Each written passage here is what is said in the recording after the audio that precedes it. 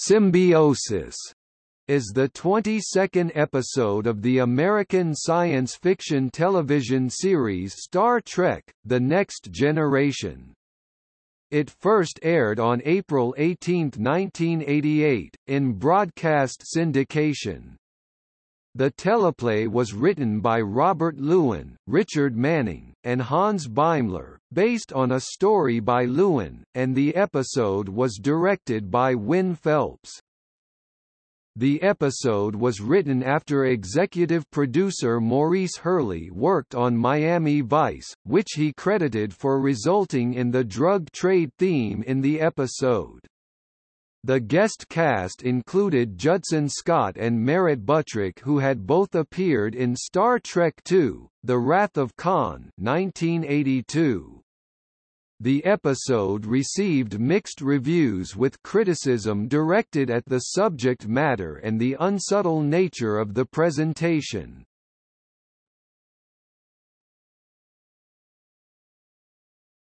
Topic: Plot.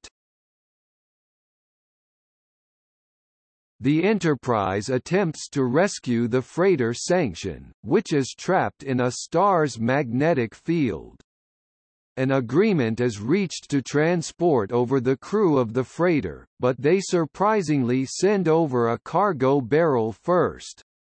The Enterprise crew attempts to transport the freighter's crew, but is only successful in recovering 4 of them before their ship is destroyed. 2. T'Jon, Merritt Buttrick, and Roma's Richard Lineback are scruffy and unshaven, while the other 2, Sobey, Judson Scott, and Langer, Kimberly Farr, are groomed and well-dressed. They all show relief that the barrel made it over, and little remorse for the lost ship and crewmen. Both groups start to fight over the ownership of the barrel and are escorted to the observation lounge under guard. The 2 pairs come from different planets within the same system. It is explained that the barrel contains Felicium, a medicine for a plague which is ravaging the planet Ornera. Felicium is produced on the planet Brekka, but the Ornerans are the only race in the system with the means of space travel. However, the 2 remaining Orneran ships were all built long ago and are beginning to fail due to overuse and lack of maintenance, and the Ornerans no longer know how to repair them. Captain Jean-Luc Picard, Patrick Stewart, offers to return them each to Ornera and provide replacement parts for the remaining freighters. The Breckons, Sobey and Langer, argue that they retain ownership of the Felicium, as the items the Ornerans offered in payment were lost on board the freighter. T'Jon and Romas, of Ornera, are suffering from the effects of the plague, and are sent to sickbay where Dr. Beverly Crusher, Gates McFadden, can find no reason for their symptoms.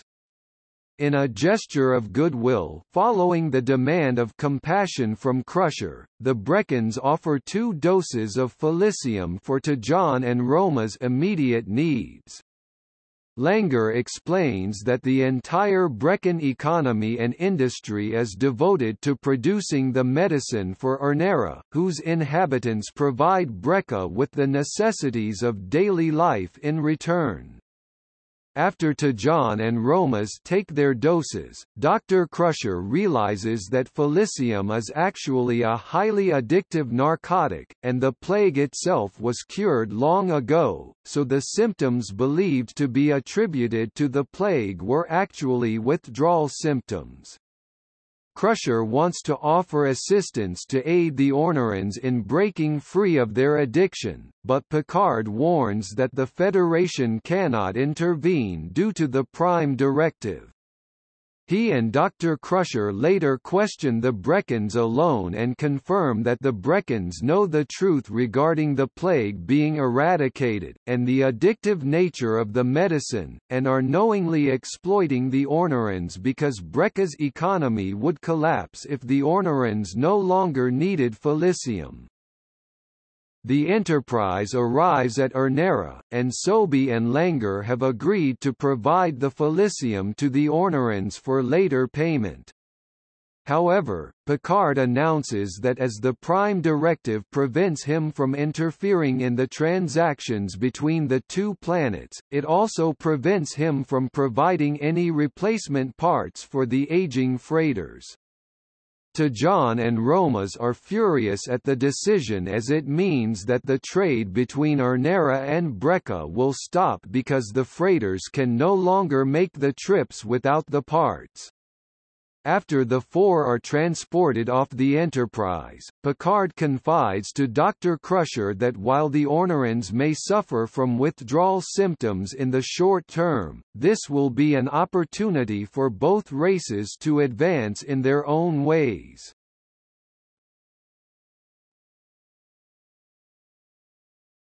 Topic: Production. The episode was influenced by co-executive producer Maurice Hurley's recent work on Miami Vice, and was intended to have the Enterprise come across a drug deal in progress. Hurley was also responsible for the insertion of a "just say no" style drug speech by Tasha Yar, Denise Crosby, to Wesley Crusher, Will Wheaton, which came over the objections from the cast. Guest stars in this episode included two who had previously appeared in Star Trek II: The Wrath of Khan (1982), as Sobey and T'Jon were played by Judson Scott and Merritt Buttrick respectively. Buttrick had also appeared in Star Trek III: The Search for Spock. On both occasions he portrayed David Marcus, the son of Captain James T. Kirk. Buttrick, who was suffering from AIDS, was unable to afford health insurance, and was offered the role as a way of helping him. He died of AIDS less than a year after filming this episode. Director Wynne Phelps recalled that there were numerous continuity issues throughout filming, with character motivations changing from one scene to the next. Because of changes to the script, the actors were often acting scenes that they had not seen the script for before the first take. Symbiosis was filmed after Skin of Evil, which featured the death of Tasha Yar, making this the final filmed episode with Denise Crosby as Yar until she reappeared in Yesterday's Enterprise. Towards the end of the episode, as Picard and Crusher leave the cargo bay, Crosby can be seen waving goodbye to the camera behind them. LeVar Burton later used behind-the-scenes footage from this episode in a feature on his show Reading Rainbow.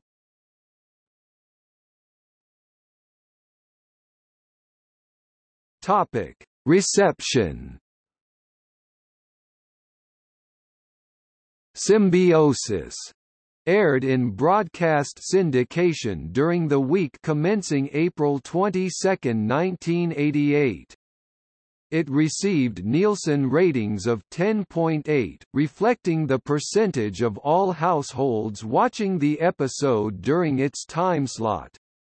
This was the highest ratings received by the series since the broadcast of Too Short a Season during the preceding February. The ratings received by Symbiosis were not beaten until the first episode of the second season, The Child. Symbiosis first aired in broadcast syndication within the United States on April 18, 1988. Several reviewers re-watched the episode after the end of the series. Zach Hanlan reviewed the episode for the AV Club in May 2010. He felt that the drug use allegory could have been better refined, but praised the performance of Patrick Stewart and gave the episode an overall grade of a B. Keith DeCandido watched the episode for Tor.com, and described it as the least subtle, message-based episode since the original series episode, "Let That Be Your Last Battlefield."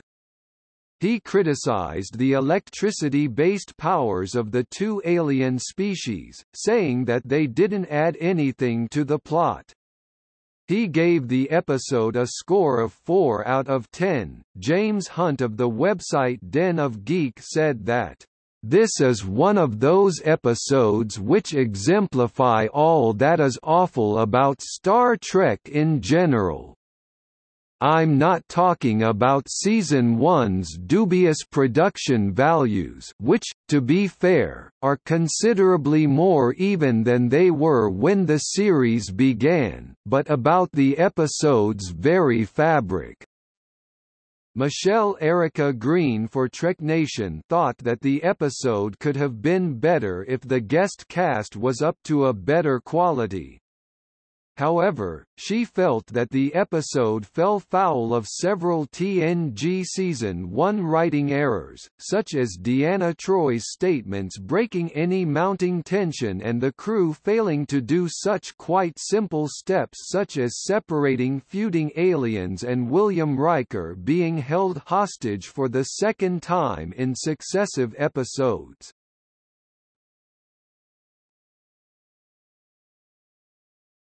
Topic: Home media release.